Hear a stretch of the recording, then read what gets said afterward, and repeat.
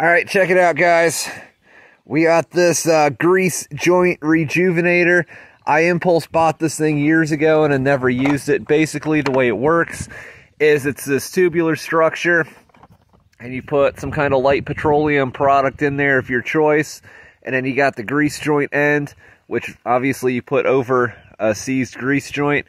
Then you smack it with a hammer, and it forces the light oil through this thing at like a zillion PSI and hopefully into the grease joint. Some of the grease joints on it will take grease. You can see that one did, that one did, that one did not. That one's bone dry. So, you know, I'm having a good day today just because I was even able to find this thing.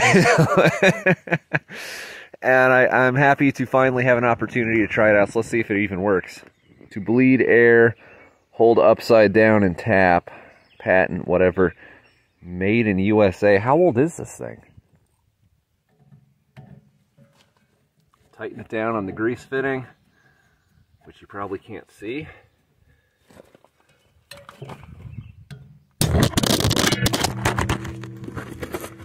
Good for it.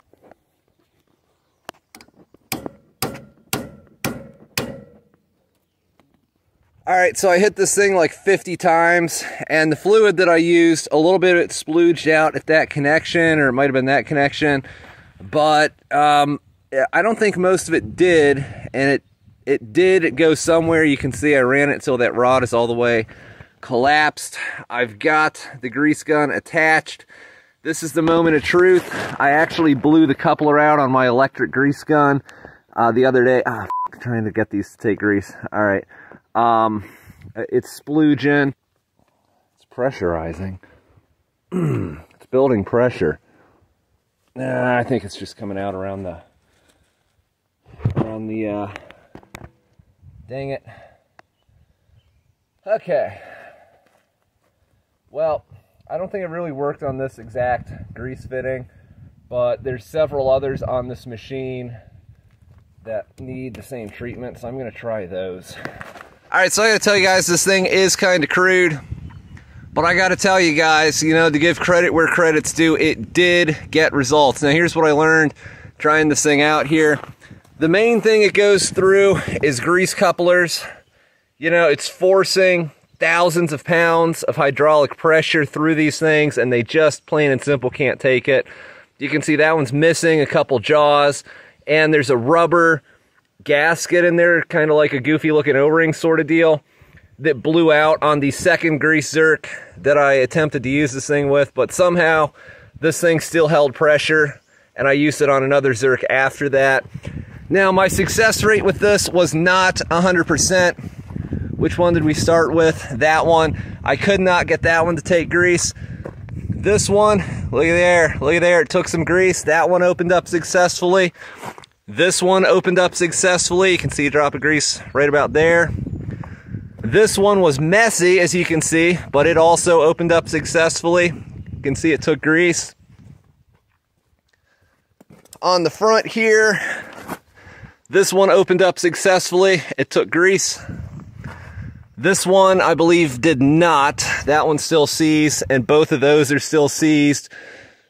The one over there took grease initially, and that one, I don't think that one opened up. So I had I don't know what the math is on that, approximately 40% success rate, maybe a little more with this thing.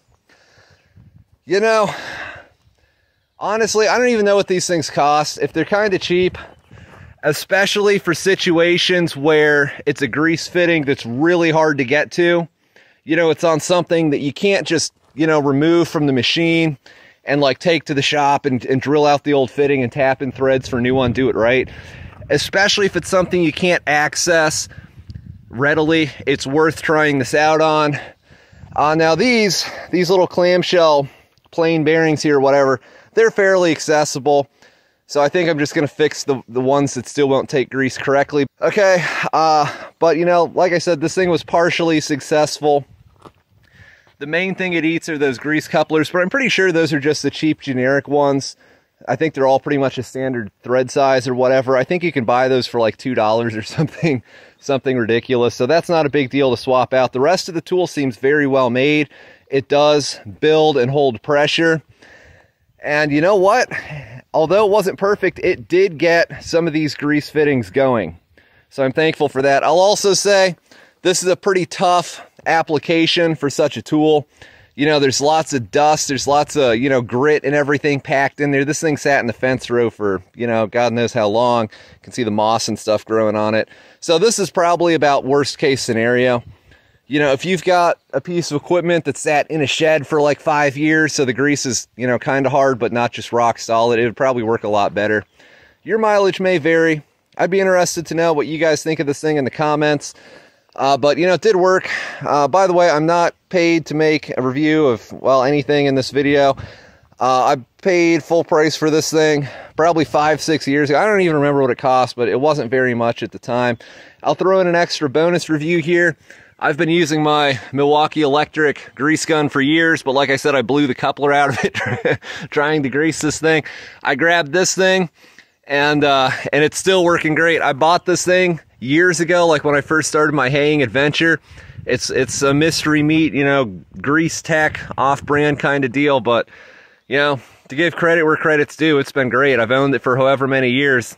Like I said, I took it off the hanger in the shed there, and it was ready to rock.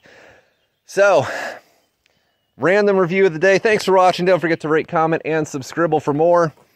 I'm happy that at least some of these things, more of them now, are taking grease, and I guess that minimizes the larger job of actually having to change these things out correctly.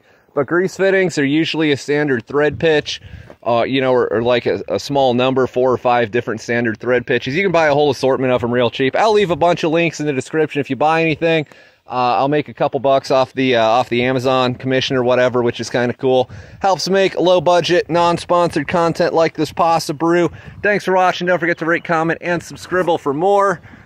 Neutral review, neutral to slightly positive review, I'd say, of whatever this thing is. The IPA Grease Joint Rejuvenator. Oh yeah.